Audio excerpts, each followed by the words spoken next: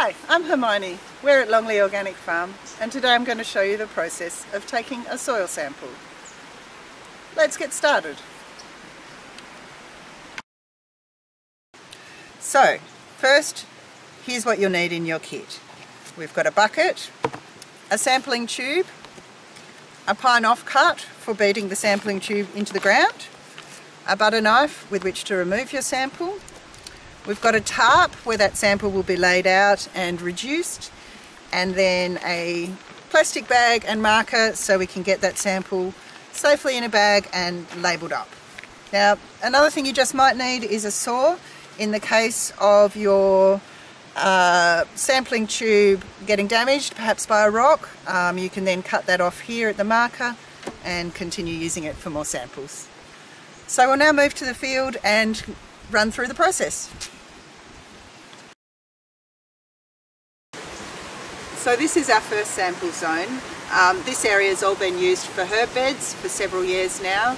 It's all a similar kind of soil and it's had similar treatment with composts and fertilisers added over the years. So I can call this area one zone, and I'll be naming this area old herb beds so that there's no confusion between this sample and other samples we take in other areas.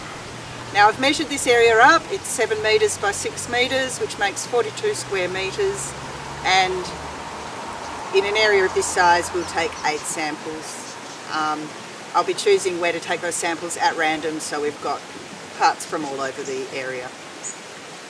Now let's take our first sample. Okay, we're now ready to take our first sample. Now you always want to take your samples to 150 millimetres depth. These lines are 50 millimetres apart, so make sure that you take your sample up to the 3rd line.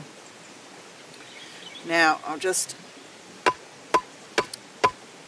bang my sampling tube into the ground like so. That's up to 1 line,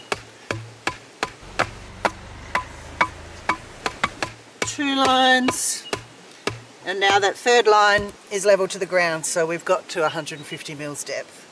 I'll now take that out carefully and just marking that spot, just so I can double check as it comes out that yeah, we were up to the 3rd line. And I'll now remove my sample with the butter knife into the bucket. If you're finding that it's not coming out easily, what you can do is grab your bit of wood and just knock it against that, and that should get it all out fine. So I'll now repeat that process in 7 more spots within this sample zone and we'll be on our way. So each time you add a sample to the bucket, you just want to give that a quick stir, make sure it's all mixed through together.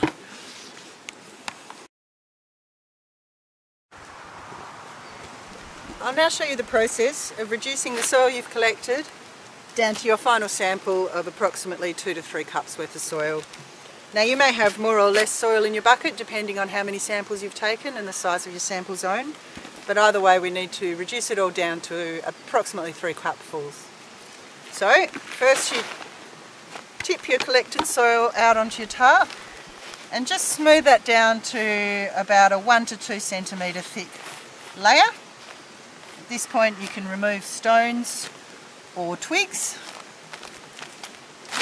Now you make a cross mark through the middle of that sample and discard opposite triangles, like so. We'll then mix what's left again and repeat that same process if need be. Discard opposite triangles again until you've reduced your sample down to approximately 3 cupfuls. That then goes into your Ziploc bag and you make sure you date that and label it with the name of your zone.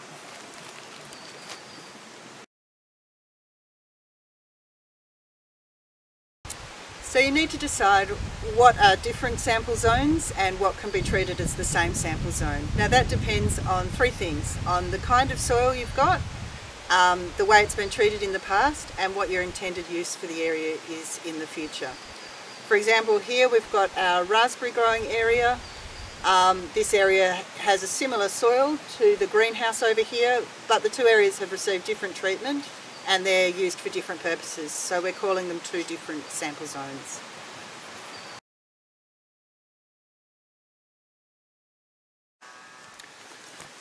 Okay, so I'll just use the mattock to peel back the weeds from this area, just to peel that top layer away so we can find some bare soil to take a sample from.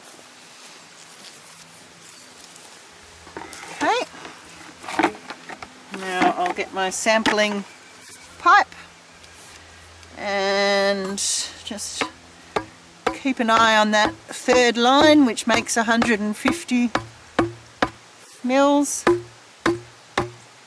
The soil's more compact.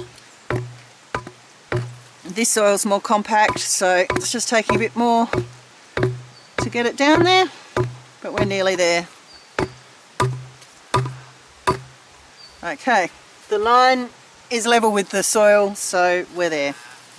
Now I'll just pull that out once again, the same way.